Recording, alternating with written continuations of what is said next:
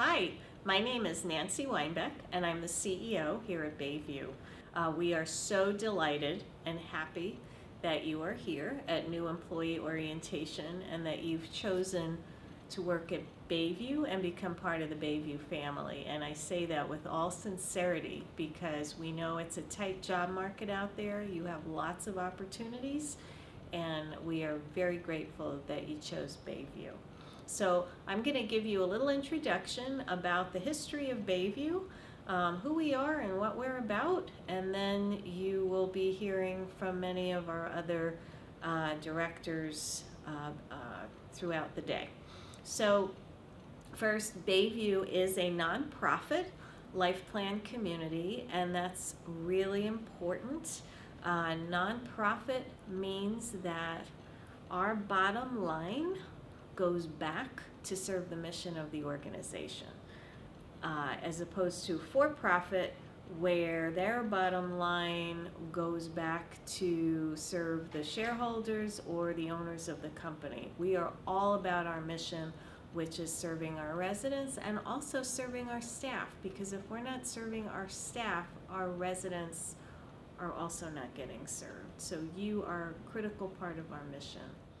Here is Bayview's creation story, which is important because it shows that we are continually tied back to our mission to serve our residents. Back in the 1950s, there was a radio pastor. His name was Dr. Cyrus Albertson. He was actually the lead pastor of Seattle First Methodist Church. It wasn't united yet. Dr. Albertson broadcasted his service every Sunday, and it was very popular back in the day. And one of his radio fans was a gentleman by the name of Charles Kinnear.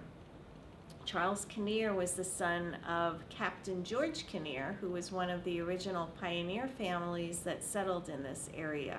In fact, many of the streets around Seattle are named after George Kinnear and his family. For example, Roy Street, just below us, was one of George's sons.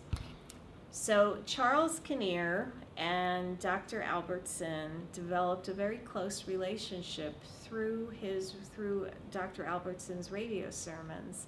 And when Charles Kinnear was towards the end of his life, he decided that he was going to will his property, and that's the property that Bayview sits on today, to the church for the care of seniors and or children.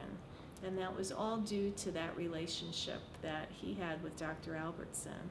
Well, Charles died in 1958, and in 1961, Bayview opened its doors.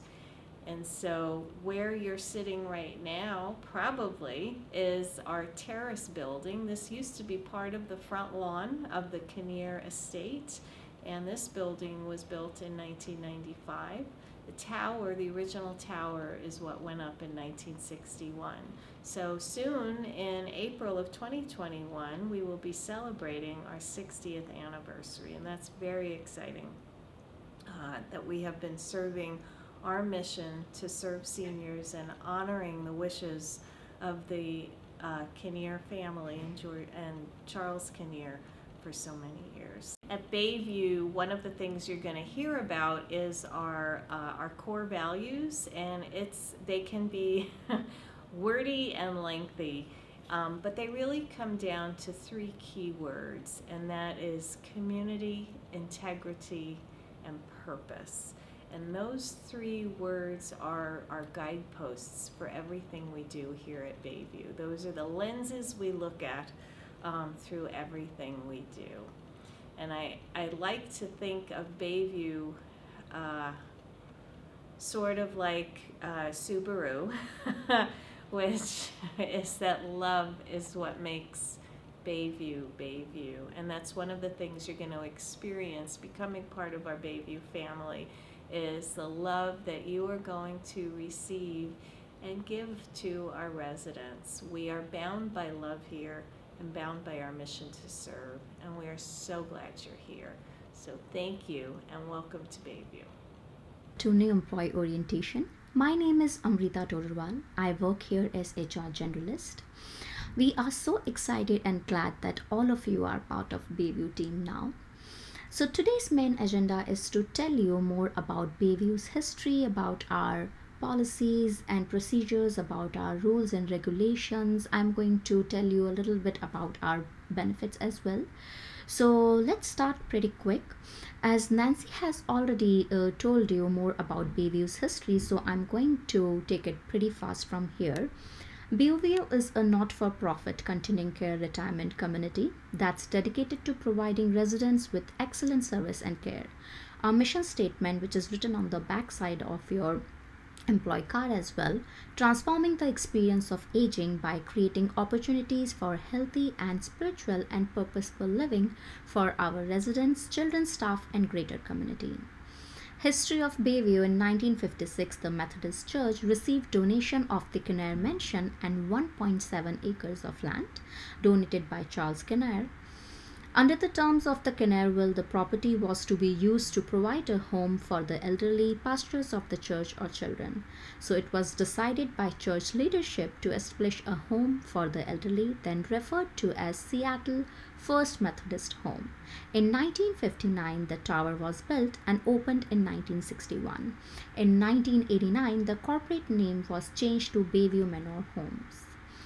In 1994, the terrace addition was built, which included space for the children care, the wellness center, a 50-bed skilled nursing unit, covered parking spaces, and administration offices. In 1995, Bayview opened the Intergenerational Child Care Center, which fulfilled the children's home emphasis of the Kinnair Will. The Child Care Center accommodates 43 children on a daily basis, including children from outside communities as well as children of Bayview employees. In 2000, the Wellness Center opened its door, which offers exercise and rehab program to seniors at Bayview and the outside community. In 2005, Bayview Manor changed its trade name to Bayview Retirement Community, or for informal use, Bayview. Now let's talk about Bayview's expectations. As a not-for-profit organization, we are committed to employ quality people and high ethical standards. We expect 100% commitment from you and promote excellence based upon the fundamental values such as honesty, fairness, integrity, respect, and accountability in all of your business activities. Bayview encourages open, honest communication. If you believe there to be any inappropriate or illegal business practices at Bayview, you are encouraged to report your observations using our grievance procedure or the compliance hotline number, which is again on your employee card. You can call on that number anytime if you see anything wrong is happening within the building. We also expect maintained resident and operations information confidentiality. Standards of conduct. While working at Bayview, you are expected to adhere to Bayview's standards of conduct. Treat all residents, co-workers, and guests with courtesy, kindness, and respect. Speak only English while working. We request all our employees to speak English while working, as we have few of our residents who are patients of dementia and mental health. So if they hear different dialects, sometimes they get confused. That's why we request all our employees to speak in English while working. Use company resources properly. Create a positive, caring environment for residents as well as for staff. Adhere to all company policies and practices outlined in your employee handbook. Bayview does guarantee that this facility will be free of certain activities or conditions that interfere with its environment. Now let's talk about harassment and discrimination. What is harassment? Harassment or discrimination of a person because of their protected class is strictly prohibited. Now, what is protected class? Protected class is a group of people who are protected by the law for any kind of employment discrimination. Now, these class can be made on the basis of age, color, disability, gender identity, genetic information, marital status, military status, national origin, political ideology, race, religion, sex, or sexual orientation. Now, it's very important for all of us to know type of harassments. Harassment is any conduct that shows hostility or a strong dislike to someone because of his or her protected class, that interferes with that person's ability to do their work or creates an intimidating or hostile work environment. Now, let's talk about types of harassment. Visual: leering, making sexual gestures, inappropriate pictures. So in my previous organization, we had one incident, and when one employee, he just took someone else's picture in the elevator when they were going up, and the other person felt offended because he took his picture without his permission. So they filed a case of sexual harassment. If we talk about physical harassment, touching, impeding, or blocking movements, again we had one incident when someone was trying to be funny and they were blocking someone's movement, but the other person felt offended and they filed a case. Again, verbal, offensive comments, slurs, jokes, or proposition, as nowadays all of us use social media, we share messages, we share videos. So it's very important for us to understand with whom we are sharing and what we are sharing. Sexual: quid pro quo, touching, persuading, pressuring, and grabbing. If you believe that you are experiencing any form of harassment, you should report the alleged conduct immediately to HR. But first, you should say stop. It is your responsibility to say stop, and then you should facilitate this to your supervisor. You can report this to the HR and any other person on the management team that you feel comfortable with. Drug and violence free workplace. Bayview prohibits the illegal manufacture, purchase, distribution, use, sales, possession of alcohol, narcotics, drugs illegal pursuant to the state, local, or federal laws. Although Washington state has legalized marijuana, the company is not required to allow the medicinal use of marijuana in the workplace. Marijuana use or being under the influence is strictly prohibited on company property and while conducting company business. Bayview has zero tolerance policy for any actions that threaten its employee, customers, or vendors, and is committed to providing a workplace that is safe and free from all threatening and intimidating conduct. Safety. Bayview is very much concerned about his employees and residents' safety. Management's responsibility towards safety is to provide resources, training, and follow through to ensure policies and safety procedures are followed. Supervisors' responsibility towards safety of their employees by accessing unsafe work conditions or practices. And now, safety: what is your responsibility? Assist, identify, and report any potential hazards or unsafe work condition. Be aware of yourself, of others, and your surroundings. And be safe. Familiarize yourself with Bayview's accident prevention program and know your specific department work rules. That is very important for us, as we have different kind of departments. Department work rules for food staff will be totally different from nursing staff, as food staff on daily basis they deal with fire, they deal with knives, but on the other hand nursing staff, they deal with needles, they deal with blood. So it's very important to know your specific department work rules and follow them. Working hours and break period. Bayview is 24/7 working facility. Our work week is from Sunday to Saturday, and you get 15 minutes to 15 minutes break, which are paid, and one unpaid 30-minute meal break, automatically deducted after working 5 hours. Time clock used for payroll and attendance purposes. Employees are required to clock in and clock out. Clock in at the beginning of your scheduled shift and clock out when you complete your shift. Each employee is responsible for maintaining accurate time records, including requests for benefit time.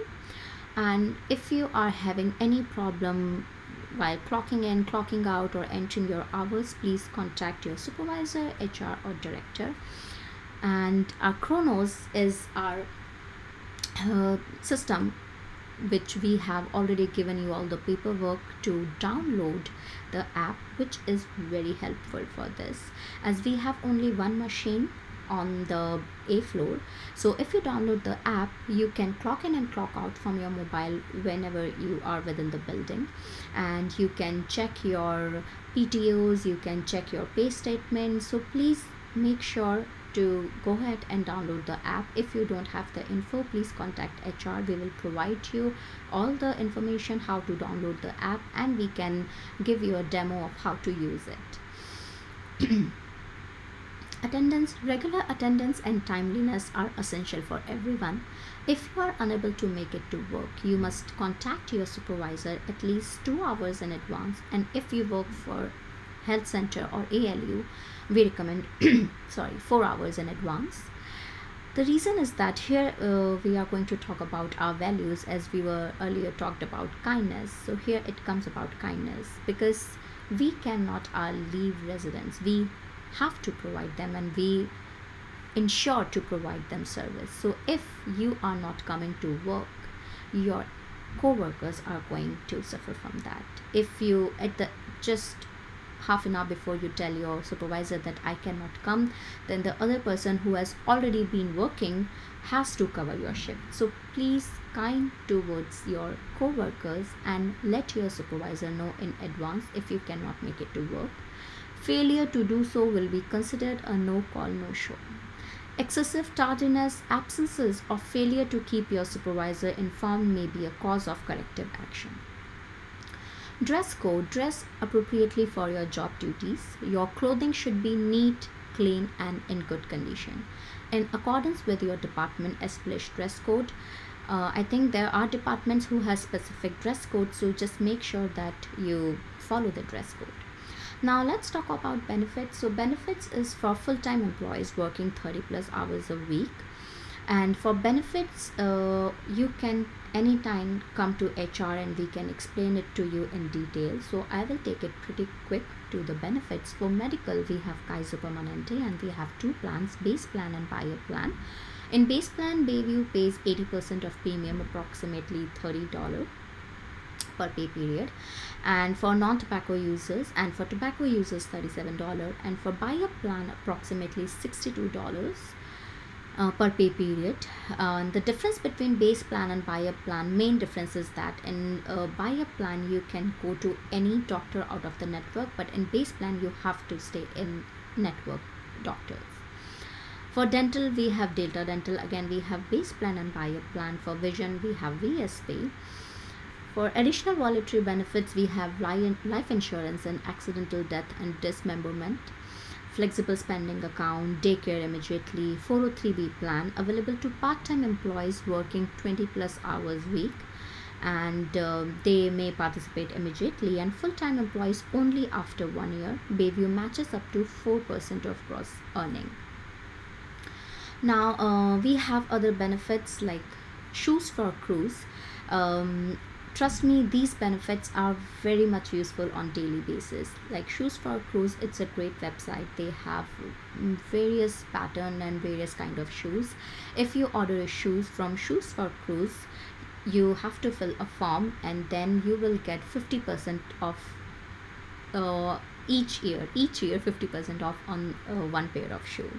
So 50% will be paid by Bayview.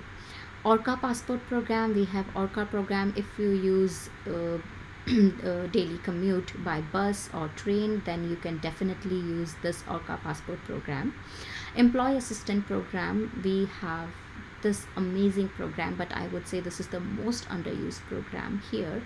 If you are having any problem in your life, any personal, professional, and if you want any guidance in your career, if you are looking for other good if you want to go ahead and complete your college, if you're looking for a good degree, you should use this program. There are experts who can guide you. You can talk to them and explain your problem, and definitely you will get good results.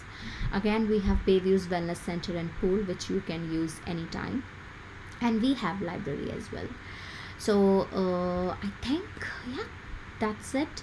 Thank you very much for your attention, and again, welcome to Bayview.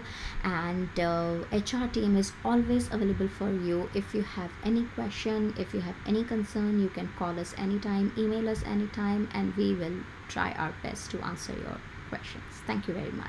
Hi, I'm Jamie Hart, and I'm the Director of Social Services. I have been at Bayview now 17 years, which seems pretty crazy because I don't feel like I'm old enough to say that I've worked anywhere for 17 years. I think that's probably a sign that I'm in denial about my own aging, perhaps. But anyway, welcome to all of you. Glad that you have chosen to work at Bayview, and I look forward to getting to know all of you guys. So as the Director of Social Services, my job takes me in many different directions.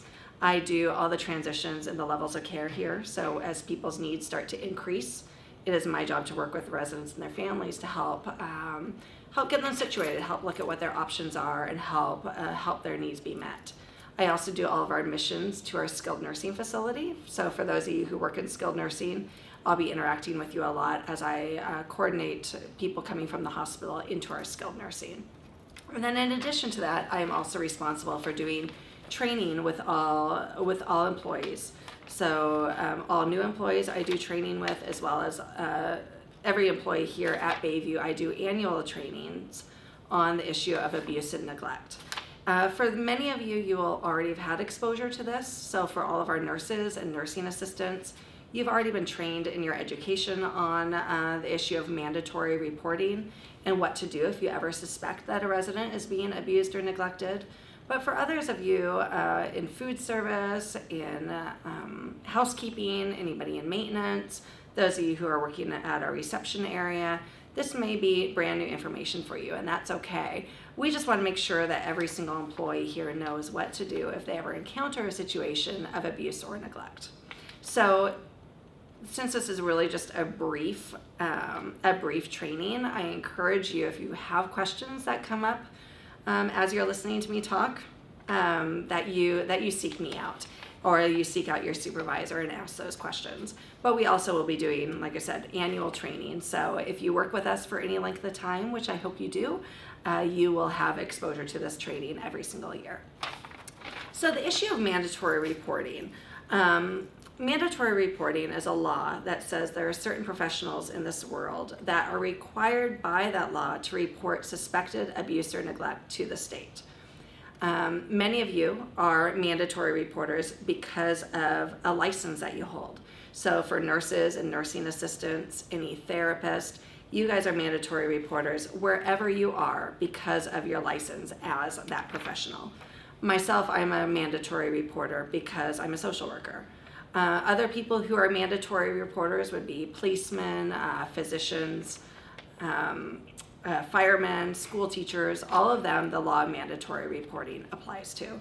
For many of you, you are now a mandatory reporter because you work in a healthcare facility serving a vulnerable population. Now, for example, those of you in food service, if you are working at a restaurant downtown, this law would not apply to you.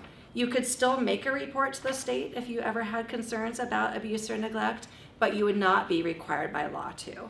However, now that you are an employee of Bayview, this law now applies to you. So it's really important that you have a good understanding of what mandatory reporting is and what abuse is and what to be looking out for, so that you know exactly what to do if you ever encounter a situation of abuse or neglect here at Bayview. Now, there's big cases that make the news regarding abuse and neglect. A couple in the last handful of years, a couple big name cases. The situation with Penn State football is an example of one. It was made such huge news, not only because it was abuse that was going on, but also because of the laws of mandatory reporting and people not following through on their responsibility to report suspected abuse or neglect when it was brought to their attention. USA Gymnastics is another great example. Sorry, not a great example, it's a horrible example, but it's an example not only of systemic abuse that was going on, but also the failure of many individuals to fulfill their responsibility of mandatory reporting. And that is what allowed the abuse to continue on for years, decades even, without the abuse stopping. So once again, to sum up, mandatory reporting is a law that says that for all of you listening to this, because you are working in a healthcare facility serving a vulnerable population, if a resident ever tells you that they've been abused or neglected, if you ever see a concern of abuse or neglect, or you have suspicion that abuse or neglect is happening, it's not most of your jobs to figure out did it actually happen or not. It's not most of your jobs to investigate. Your job is to make a report. We are making a report to our nurse so that they can start the investigation. We are also making a report to the state hotline. For those of you who have worked at other healthcare communities, the policy can vary from facility to facility. So at some facilities, I know they require their employees to report it to an administrator, and then the administrator is the one who makes the report to the state hotline. And the reason why some communities have their policy be that way is because the law actually says that you either need to make a report to the state or you need to ensure that a report is being made to the state. Bayview's perspective on that is really the only way for you to actually make sure a report is being made is for you to do it yourself. So your responsibility, if you ever see or hear about abuse, is to make a report to the nurse, and you're going to be making a report to that state hotline. And we'll talk a little bit later about where that number is, on where you can find the state hotline number. There are several different categories of abuse, and you're going to be receiving a handout that is going to give you some examples of those. But I just want to briefly run through those. As I'm talking about the different categories and different examples of abuse, I want you to keep in mind that abuse happens at the best of places. Bayview is a wonderful place. I mean, it's a wonderful place. We have great employees, we have great residents, we have great families. But all of the categories of abuse that I'm going to talk about have all occurred here at Bayview. So I want you to, I think there's often this myth that abuse doesn't happen at the bright, shiny, fancy places, but it does. Generally speaking, when we're talking about abuse and the abuse that has occurred here, we normally aren't talking about employees who are being abusive towards our residents. However, we have dealt with that here. Generally speaking, we're talking about visitors who are exploiting or being abusive towards residents, oftentimes family members as well. Sometimes it's residents who are being abusive to other residents. It's important for us to recognize that no matter who the person who it is that is doing the abuse or the suspected abuse, our responsibility to report is the same no matter what. There are some isolated occasions where we are required to also report it to the police, which I'm not going to get into in great detail here.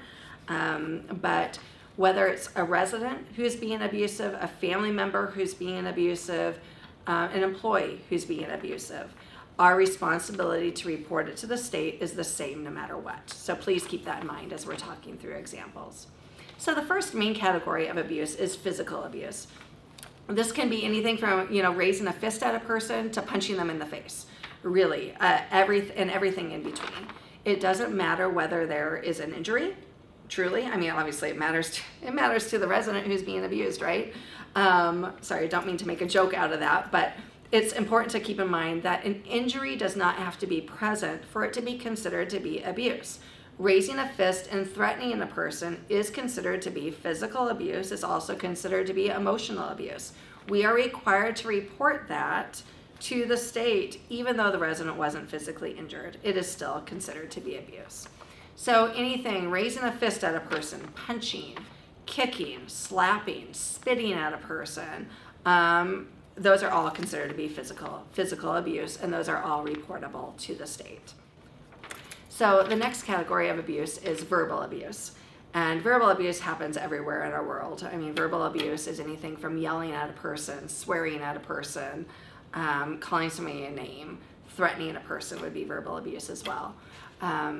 Everybody who's listening to this has been verbally abused at some point in your life, and chances are you've also been the person doing verbal abuse at some point in your life. I grew up with 3 siblings, 3 brothers, and there was a lot of verbal abuse going on in my household, not from my parents directed towards us, but us siblings, we would get in fights. We'd call each other names. That is verbal abuse, okay? The difference in what we're talking about now, though, is with our seniors, there are laws that are protecting them from verbal abuse, whether it's verbal abuse perpetuated by a spouse, whether it's a family member, another family member who is verbally abusing a resident, whether it's staff or another resident who is being verbally abusive. We are responsible for reporting that to the state, and we're also responsible for putting interventions in place to try to keep it from happening again. We've come across situations here before where a spouse is being verbally or sometimes even physically abusive to another spouse, and staff have looked at that and said, well, they're married, they're just arguing, married couples fight. Well, I'm not married, but I'm assuming that is true, that you get in arguments when you're in a relationship. But verbal abuse is never okay. All right, so we have had to report situations of verbal abuse going on between spouses. It is still abuse. So remember back to the point I was making earlier that it doesn't matter who the perpetrator is. Our responsibility to report is the same no matter what. Our interventions to prevent it from happening again are going to vary depending on the situation and depending on who the person is doing the abusing, but our responsibility to report is the same no matter what. Next section is on, next category is emotional abuse, which is also considered to be mental abuse or psychological abuse, it's also called. This is anything from harassing a resident to humiliating them, intimidating them, isolating them. To give you an example of emotional abuse, we once, many years ago, had a nurse who didn't like the behavior of one of our residents, and our resident was challenging, but what our nurse decided to do is tell the man that he had to go to his room until he could behave. Something similar to what maybe he would do with his child at home. Well, we don't get to do that with our residents. Our residents are not children. But what our nurse did was took the man to his room, told him he had to stay there until he could behave. He charted all this word for word in quotes as well. The resident started crying, said, "I've calmed down, I'll do what you want, I'll behave now." The nurse said, "No, I don't believe you, I'll believe it when I see it," and left the room and closed the door, which for this particular man who could not open the door by himself was also the same as not just putting him in a timeout, but he was essentially locking him in his room. And then he, of course, charted every single word of this. And so I'm looking through the chart of this resident, see all this information, and it was a very, very clear example of emotional abuse, of isolation, also some intimidation. And so that was something that was reported to the state. Next category is sexual abuse. Sexual abuse is the one category of abuse that definitely makes the news when it happens because it's horrifying that it occurs in facilities. We have dealt with a situation here of sexual abuse that occurred between residents. A really difficult situation to handle in working with the residents, protecting the residents, or working with the families and explaining to families what happened and what intervention we were going to put in place to keep it from happening again. Sexual abuse happens even at the very best of places.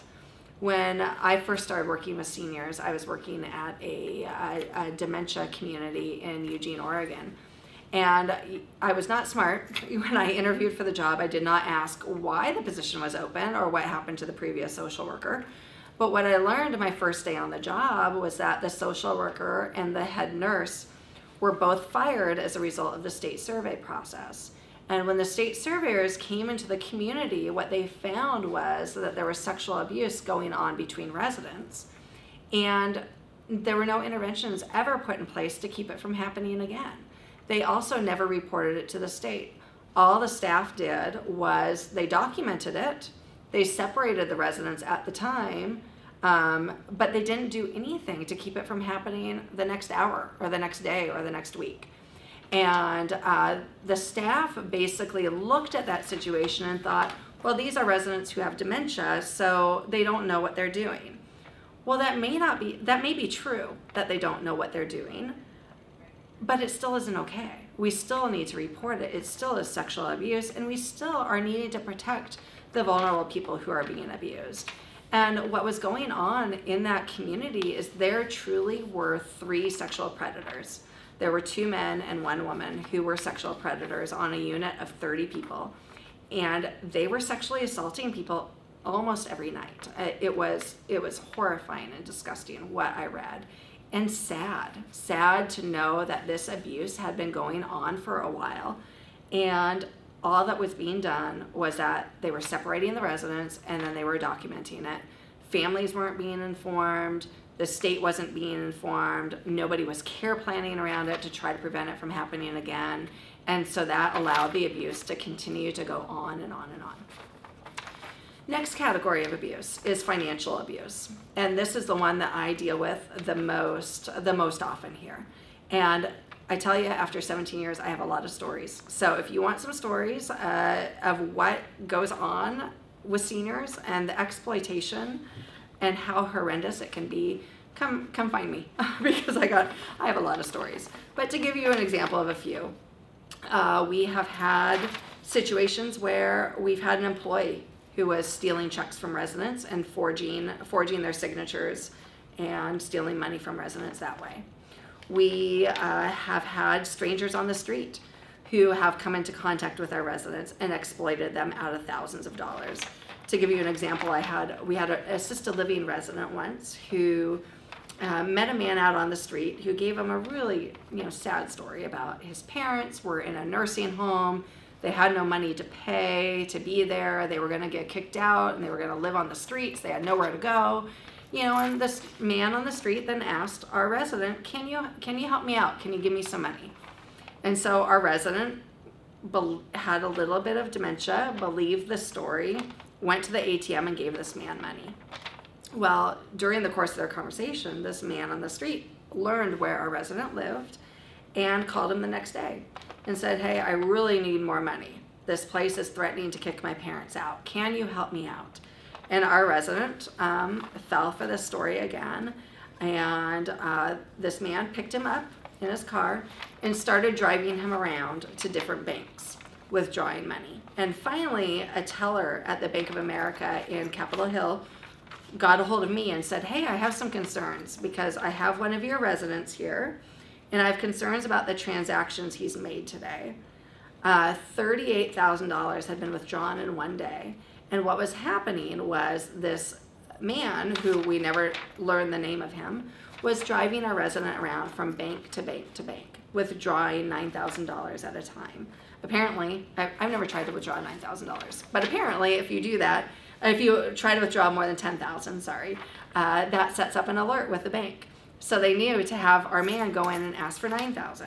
So thankfully, bank tellers are also trained in financial exploitation and signs to look for with regards to financial exploitation. And this bank teller finally saw these transactions and thought, wow, something's not right here, and called me. And I said, call the police and I will be there right away. And I went and picked up our resident.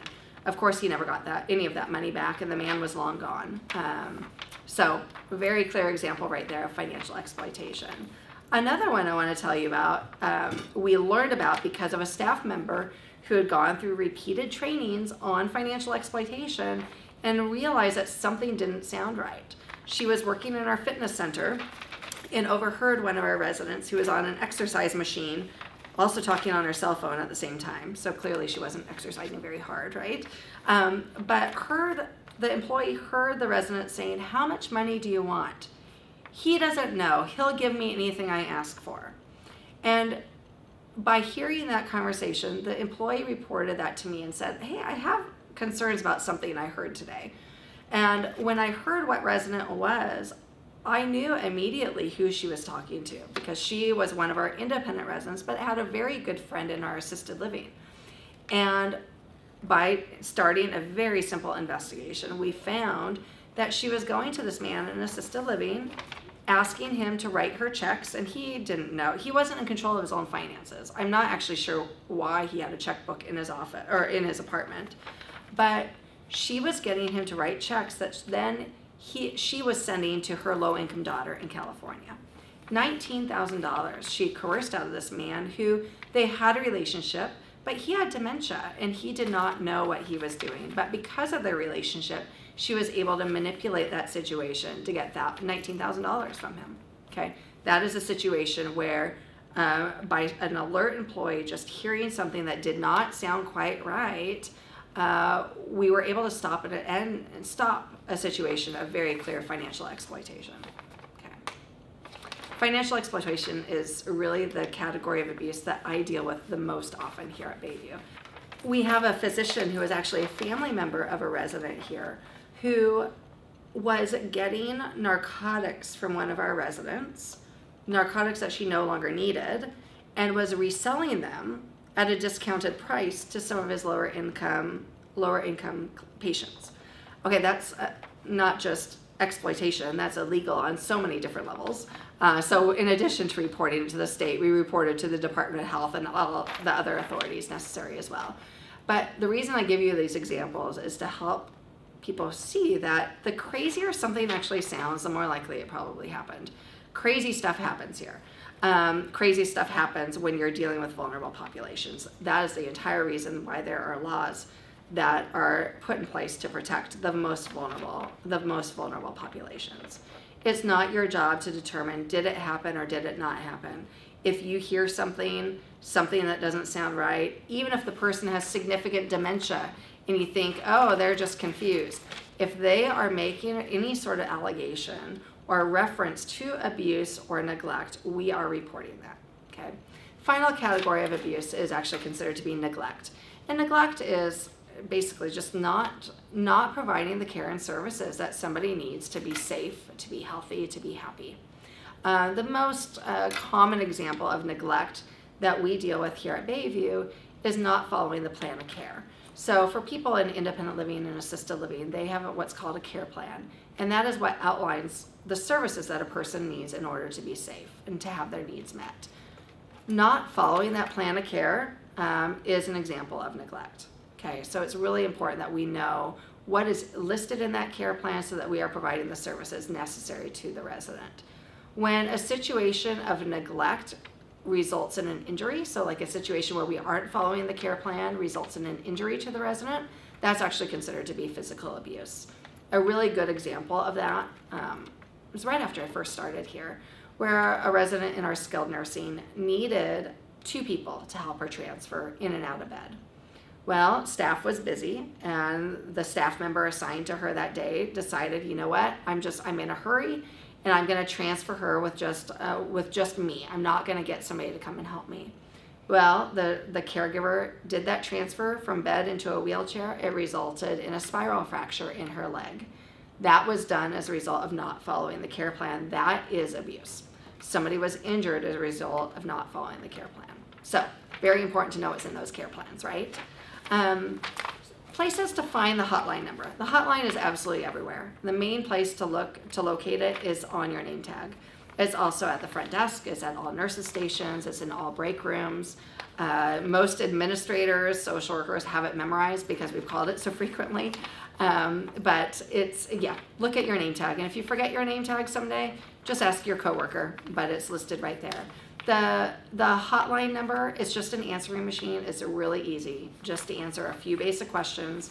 And then the nurse or the administrator here is going to make it actually an official facility report to the state for any situations of abuse or neglect. So it's okay if you don't have all the information. All you got to do is call and say, hey, my name is so-and-so, I work at Bayview, this is what I heard, or this is what I saw. That really is all you have to do. I want to get back to our procedure for reporting abuse. I did talk about reporting it to the nurse right away so they can start an investigation. I also talked about reporting it to the state, but I neglected to tell you one key step as well. The very first step is to protect our residents. That's the entire reason there are laws in place. It's all about protecting residents. So if you see abuse happening, you don't want to go get on the phone with the hotline answering machine while the abuse is still occurring. We want to do what we can at the moment to stop the abuse from happening. In the past, we only trained on 2 steps for reporting abuse. We just focused on reporting it to the nurse and reporting it to the hotline. Well, one year our state surveyors came out and were asking staff, well, what do you do if you ever encounter a situation of abuse or neglect? And our staff responded with exactly what we had trained them to do. They said, well, we report it to the state, we report it to the nurse. Well, the state worker then asked one of our employees, well, what do you do to protect the resident? And if you can think in your mind about what the worst possible answer is to that question, that is exactly what our caregiver answered. The caregiver said, that's not my job. My job is to report it to the nurse and report it to the state. Well, it's all of our jobs to protect our residents. Very first step, we protect our resident. We report it to the nurse so the nurse can start an investigation. We report it to the state hotline. I think that's it as far as abuse and neglect goes. Obviously, there's a lot more examples, a lot more stories, a lot of questions I could answer if you were here in person with me, which you aren't. But hopefully we'll have a chance to talk at some point in the future, and hopefully you will attend one of my annual trainings that we do each summer. We play Abuse Jeopardy. It's a lot more fun than looking at me on videotape. So next thing I have to talk about, just very briefly, is about HIPAA. And hopefully all of you have heard about HIPAA. If you have not, Google it, look in your employee handbook. You should be well aware about what HIPAA is, because it's a law that applies to you the exact same way that it applies to our residents. HIPAA is a law, it's a 100-page law that went into effect, I think the year I started here, so 17 years ago. And to me, it was just 100 pages of common sense. It's a law that says you can't share personal health care information with people who don't have the right to know. So like I said, your health care information is protected. Our residents' health care information is protected. A lot of us in the work that we do here are going to have access to our residents' health information. It's important that we are not sharing that with people who don't have the right to know.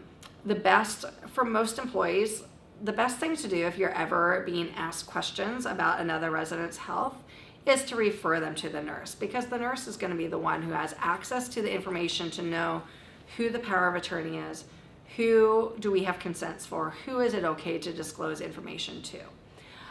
The way that this comes up quite frequently here at Bayview with most of our employees is that our residents will approach us and say, I know you can't tell me, but, and then they ask a question anyway about their neighbors, about another resident here. Sometimes they're just being, a caring neighbor. They're concerned about their friends and they want to know what's going on. Other times, we got a lot of nosy people here. They're trying to get into other people's business. Really, no matter what the intention or the motivation is behind it, we need to make sure that we are not sharing information with people who don't have the right to know, okay? There's a lot of gossip that goes on here between residents. Speculation about diagnoses or whether somebody's going to die or not. I mean, it's some kind of crazy, some of the talk that happens around here. We need to make sure as employees that we are not facilitating the gossip, that we are not facilitating the sharing of information. All right, so welcome to Bayview. My name is Joel Smith. I am the Health Services Administrator, which means that I am in charge of the Assisted Living Unit, the Health Center or the Skilled Nursing Unit, and the Child Development Center. Also with the Assisted Living Unit is included the Memory Care. So if you are working in one of those areas, welcome aboard. I look forward to working with you, and I know that we're going to have a great time. All right, so some of the things that I want to talk about today are not necessarily the nitty-gritty of, the policies and procedures and all that kind of boring stuff. I want to be able to talk about more of some values and some real basic values that I try to incorporate not only in my employment here at Bayview, but also in my life in general. Some of these principles that I'm going to talk about can be applied to many different levels and many different things. So I want to be able to jump into the first principle that I hold probably the highest and the most personal to me, is what I consider to be the foundational belief. The foundational belief is the idea that when I wake up in the day, I wake up to do good for myself and for others. I want to make sure that I'm a caregiver, and so part of my function is to do good for others, but to also do good for myself and my family. It's natural to want to do good things like that. However, there's sometimes people wake up to believe that they do good for themselves, but if I wake up knowing that I do good for myself, then I know that you wake up to do good for yourselves and for your others, and the person next to you and the person next to them, and every so on and so on. That's how things should be. We need to incorporate that belief right here in us. We need to make sure that that is something that we understand about everybody around us. When I wake up in the morning, I don't wake up to think, oh, who can I upset today? Who can I really make upset? Or I know, I'm going to wake up today and I'm just going to think, I'm not going to work as hard as I can today. That's just not what we do when we wake up in the day. We wake up to do good for ourselves and for others. So if I know that about me, then I should also know that about you, and about the person next to you, and about the person next to you on the other side, and so on and so forth. Again, if I wake up to do good, then inherently I believe, truly believe, and truly feel that everybody else around us wakes up to do good, okay?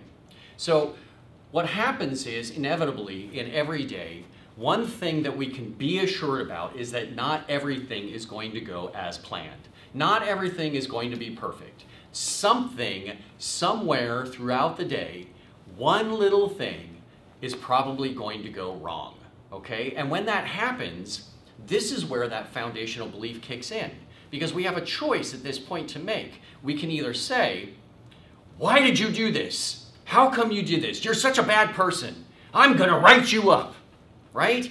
Or we can choose to believe that we all woke up in the day to do something good, but something went wrong, and what went wrong and how did that occur to have that situation happen again? And more importantly, what can we do to fix it so that the next person that comes in on the next shift doesn't fall into the same trap and have things go wrong again? What can we do to fix it? It's what I call the process. There's something wrong with the process and not the person. We have to keep that locked in here and in here to understand that when something happens, it's our duty to ask, okay, what went wrong and how can we fix it? Because it's not necessarily the person's fault. We're not blaming or pointing fingers. Remember, when we point, we have 3 fingers pointing back at us. So what can I do differently, as well as what can all of us as a team be able to do differently? First principle, foundational belief, we wake up to do good. The second principle I like to talk about is called the can-do ladder.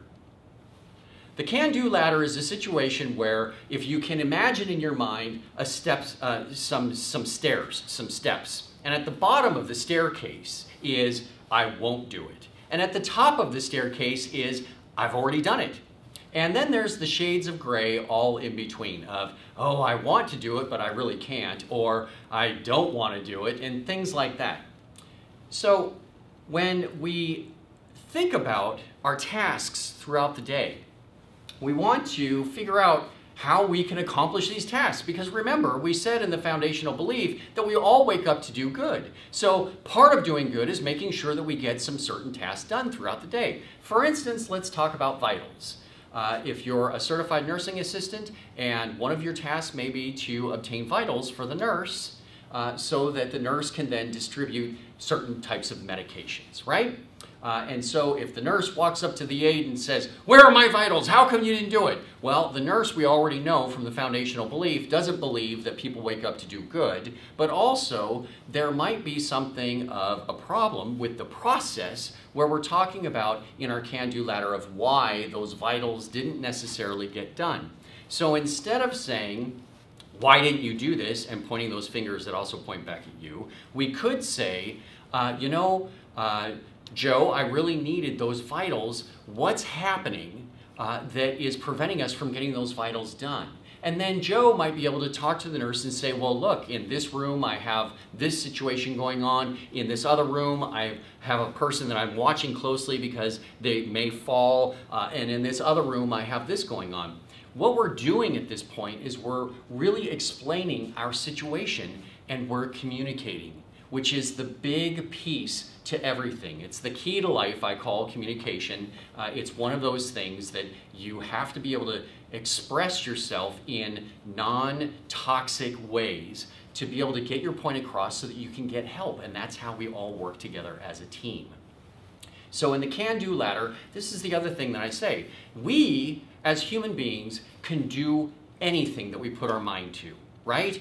Right now, we currently have 3 remote control cars sitting on Mars. A different planet, but we got remote control cars up there that's moving around. One of them's broken, which is okay. The other 2 still moving around, still finding out about information about the planet Mars, right? And could you imagine back in the 70s, before when they were creating these little cars, some guy or some person somewhere, some scientist decided to say, hey, I know, let's put remote control cars on Mars. I mean, could you imagine the people saying, well, you can't do that? Well, guess what? We can do that. There are solutions to everything. It's us as human beings to find those solutions. So when we're talking about getting vitals for a particular person, believe me, this isn't rocket science. This is something that we can certainly do to be able to accomplish throughout the day. It's just finding out those barriers and communicating and prioritizing our work and working together as a team as to how we can get those done. So the can-do ladder. We can do anything that we put our minds to. We just have to be able to say, I can do this, but here's my situation. Anytime that somebody comes at you and asks you to do something and you truly feel like you can't get it done because you've got all of these other things going on, all you need to do is say, I can do this, but here's my situation. It feels so good to be able to say, I can do this, rather than being able to say, nope, you do it yourself. Right? I'm all about feeling good, and I'm all about making sure that we want to talk to each other in that teamwork environment, in that teamwork way. So when the situation arises, and I know it kind of sounds corny, but you can say, I can do this, but here's my situation. All right, so the can-do ladder. The last piece that I want to talk about is what I consider to be the drama triangle. The drama triangle is a situation where it is communication, toxic communication among peers and among people in general. This, again, isn't just a situation that occurs at work. It's something that may occur in your personal life. It may occur with your family. All of these situations, it may happen. For instance, let's take a situation where you have a friend of yours comes up, or a peer of yours comes up and says, oh my gosh, did you see Shelly's shoes today? And you're looking at Shelly's shoes and you really don't see the issue with Shelly's shoes, but your friend says, aren't they just hideous? They're Skechers. Oh my gosh, Skechers are horrible. And then all of a sudden, before you know it, you've developed this relationship with this person and you start talking about Shelly behind her back, or sometimes even in front of her. And then Shelly will come around, and every time you come around, you're pointing at Shelly's shoes and all that kind of stuff, right? And you're thinking, okay, well, no harm, no foul. But Shelly, at this point, is feeling like there's friction and that there's a problem. And she's not comfortable being around you, or she's even feeling like there might be workplace harassment or certain situations that make it a toxic environment to work in. And this is where the drama triangle comes in. So we can look at this, and let's break this down for a minute. We look at this as Shelly is the victim. Your friend who talks about Shelly's shoes is the aggressor, right? And you have the choice to be the rescuer or to be the person that just doesn't want anything to do with this type of discussions, right? So what can we do? Ask yourselves, in this situation, if somebody came up to me and started talking about somebody else's shoes, what could you do to say to this person in a non-toxic way to be able to get the person to refocus on the things that need to be done today, right? I'm going to give you another corny saying. And that corny saying is, I'm sure the two of you can work it out, okay? I know that it sounds funny, but there's nothing that you can really say about that. So if your person comes up and says, have you seen Shelly's shoes? You can say, you know what? I'm sure the two of you can work it out. What you're telling that person is number one, you really don't care about Shelly's shoes, okay? Number two, you've got more important things to worry about, like, gee, taking care of the people that are here at Bayview, right? Because that's what our job is. We're caregivers. We woke up to do good, right? And we know from our can-do ladder that we can do it. It's just when we have people coming and giving us these distractions about silly things like Shelly's shoes, it distracts us from our mission. It distracts us from our personal journey. So I know that I use Shelly's shoes as an example, a silly example, right? It's just to kind of provide a simple explanation of the drama triangle itself. But I want you to be cautious because there are all shades of gray when it comes to the drama triangle. You know, for instance, like, oh, did you hear that somebody's dating somebody else on the floor? Or, gee, did you see somebody's Facebook page? Can you believe they're still using Facebook? Who uses Facebook? Old people use Facebook. We use Instagram now, right? And, you know, it's situations like that. Or here's even a better one. Did you hear how much that person is getting paid?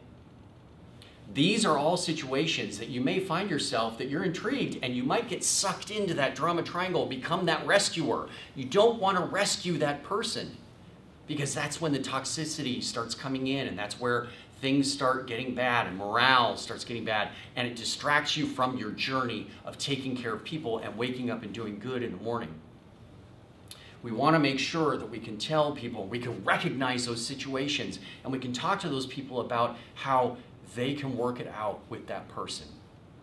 Now, the aggressor, when they're told constantly, over and over and over, from person to person to person, that they need to work it out with a person, they have a choice, right? The first choice is that they can quit because maybe they're not going to get their fix of drama. I'm not sure what the situation may be, but maybe they just don't like not being able to talk bad about other people, and they can now choose to leave. Or the more reasonable approach is to actually go to the person. Let's walk to Shelly and talk to her about her shoes, right? Because we don't know what the situation is with those shoes until we actually talk to the person. And then when you get that communication, which we've talked about before is the key to everything, then things start to work themselves out. People have a better understanding of what the situation may be, and people start to work together as a team more effectively to be able to continue on our journey of what we do every day, being that caregiver, being somebody who wakes up to do good. So, in recap, we've got the foundational belief, we have the can-do ladder, and we have the drama triangle. I appreciate your time. I'm super excited for you guys to be here. Thank you so much for being a part of Bayview, and if you have any questions, you can always find me. I'm either in my office on the A level or I'm out and about wandering in the facility. Thank you so much. Hi, my name's Kyle Kingsley. I'm the MDS coordinator here at Bayview. So first we're going to talk about quality assurance. What is quality assurance? It is a system of monitoring residents and staff concerns, safety, quality of care, infection control, and record keeping. It is also used to increase customer satisfaction and an organization's credibility. It is used as a way to make sure we are doing the right things the right way. Each department has its own quality assurance policy. There are several committees with attendance from a wide variety of departments. Some examples: Safety Committee, Ethics Committee, Employee Action Committee, etc. The smallest quality assurance unit is every employee. We strive to be the best customer service provider we can be and provide valuable contributions to our communities. Next, we're going to talk a little bit about personal hygiene in the workplace. Personal hygiene contributes to an overall good health and work environment for both ourselves and the people who we work with. There are two components that we're going to talk about briefly: appearance and cleanliness. Appearance. We should all have a professional appearance when we're coming to work. It should be safe, functional, prevent disease, accidents, and injuries. I should send the message that today I'm ready to go to work. Now let's talk about a little bit about the dress code. Wearing your Bayview ID badge, no jeans except for special events, no open-toed shoes, and no clothes with any type of messages on them. Now we're going to talk about cleanliness. These things should mostly be done before we come to work. These are things such as bathing, hair trimming, shaving, nail care, brushing our teeth, ironing our laundry, etc. Also, we should always be mindful of odors, things like strong colognes that people are sensitive to, and also just good oral and just body odors we want to be mindful of. Next, we're going to talk about infection control. Microorganisms. They can be transmitted from one person to another by touching, by sneezing, by coughing, or exchange of bodily fluids. Some examples are blood, mucus, saliva, feces, urine, etc. You should always assume that everyone is potentially infectious. Now we're going to talk about the chain of infection.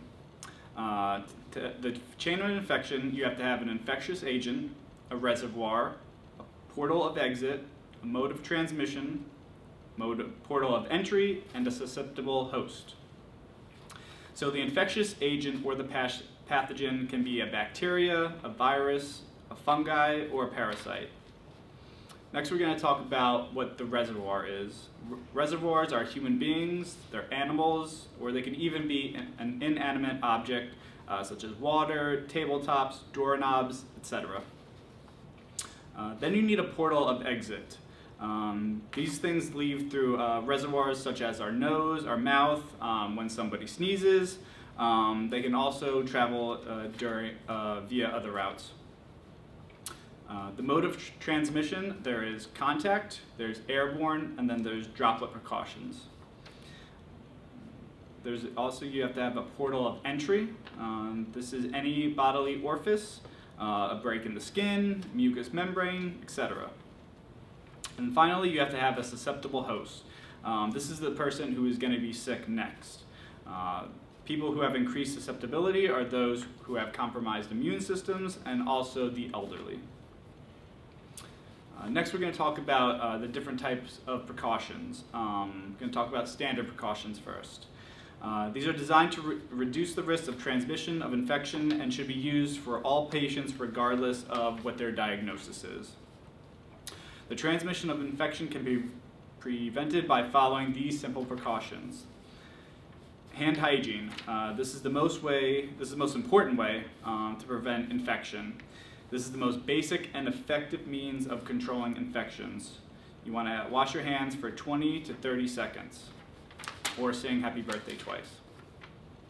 Hand sanitizer is also good, but you should not use hand sanitizer when your hands are visibly soiled. Gloves. We use them when we're going to be in contact with bodily fluids, mucous membranes, and even non-intact skin. Used when performing personal care on clients, when shaving them, or even if you have open sores or cuts on your own hands. It's important to change them between different tasks and between different clients. Next, we're going to talk about masks and eye protection, face shields. We wear them when we're likely to be exposed to splashes, to sprays, the blood, bodily fluids, or any other type of excretions. Gowns, we're going to wear them when we're also likely to be exposed to splashes, sprays, blood, bodily fluids, secretions, and excretions. We don't want to wear these outside of the contaminated area. We want to make sure that we take those off before we leave. Respiratory hygiene, always cover your nose and your mouth when you're coughing and sneezing. Perform hand hygiene after contact with any respiratory secretions. When it comes to linens, we want to handle and transport in a way that prevents the skin and mucous membrane exposure and contamination of our clothing. Also avoid transfer of pathogens to other patients and or the environment. Patient care equipment, make sure to disinfect and reprocess reusable equipment appropriately before we use them on any other clients. Next, we're going to talk about universal precautions. These help control the contamination of blood-borne pathogens such as HIV and hepatitis. When we're in contact with a patient's blood or any body secretions that may be contaminated with blood, we want to use protective measures such as wearing gloves, gowns, facial masks, and goggles. Next, we're going to talk about droplet precautions. You must wear a mask when working within 6 feet of a client. And you want to make sure that you put that on before entering the room.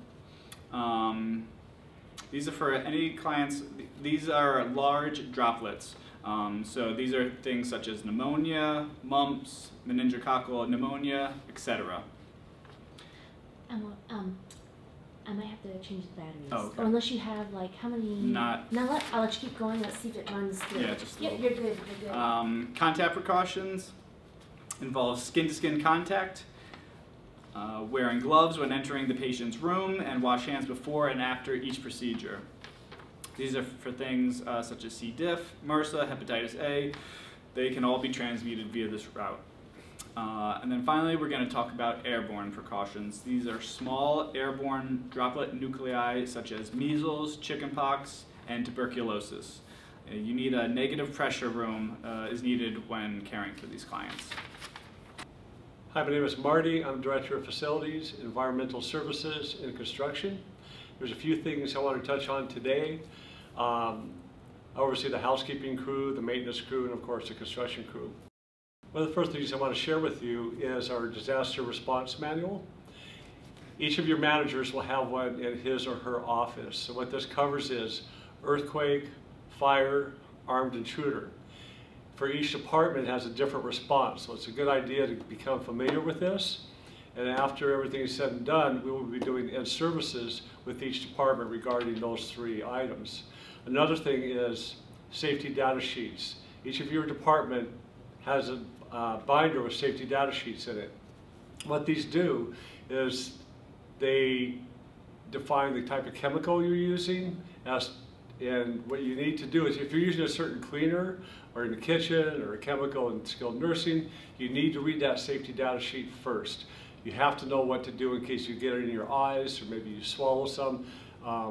After the fact's not good enough.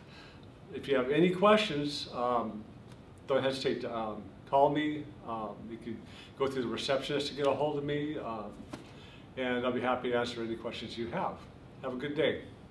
Hello everybody, my name is Juliana and I am the Spiritual Care Director here at Bayview. I'm also a chaplain, and that's kind of how I'm known, I feel like. And usually when I'm in front of people for real, yeah, I'm in front of you all, but it's a video, I ask people if they know what a chaplain is. And I feel like it's not that well known. A chaplain is like a pastor or a spiritual leader who doesn't work in a place of worship, but works in other organizations like hospitals, nonprofits, retirement communities. And one of the key differences that I see is that a chaplain does not have an agenda other than people's spiritual well-being. So I'm not trying to convert anybody or get anybody to believe any certain thing. How I see my job is supporting whatever your spiritual path is. So your well-being and your connection. And spirituality can be defined broadly as how we make meaning and how we are connected to ourselves, each other, and the broader community and world. And for some people also to a higher power or God. I'm here for all residents and staff. My office is past the chapel on the first floor. Just keep going down to the end of the hall, you'll find me. Feel free to leave me a voicemail or email me. I'm a really good listener. I think that that's probably my best skill set, is helping people to hear themselves and helping people to find their own truth and process whatever it is that's going on in their lives. So people say, chaplain, give me a word or give me an answer, that's hard for me. I'm better at listening. So if you just need some listening ears, please give me a call, and I'm happy to meet with you one-on-one. As far as what I do throughout the building, you'll see me on all the different levels of care. I offer worship services, and they do tend to be Christian because the majority of our residents are Christian. However, that doesn't mean that we did Buddhist meditation for a while, and we've done interfaith panels, and I'm hoping to become more and more open. Oh, we did a Hanukkah party. I'm hoping to become more and more open to interfaith programming here at Bayview. What else? I'm in charge of a few committees here at Bayview. They're mainly staff, but some residents are on them. I'm in charge of social accountability, which is how we, as a nonprofit, give back to the greater community.